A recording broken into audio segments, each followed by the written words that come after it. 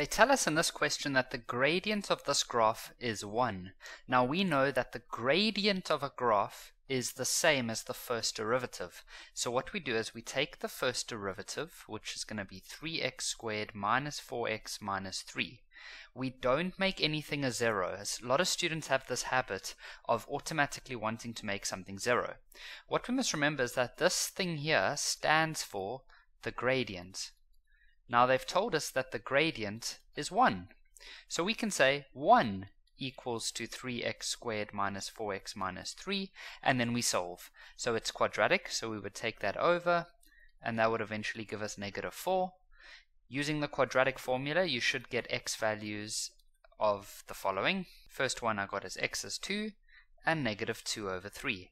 Now they've said determine, the x values. Then that's all that we needed to do.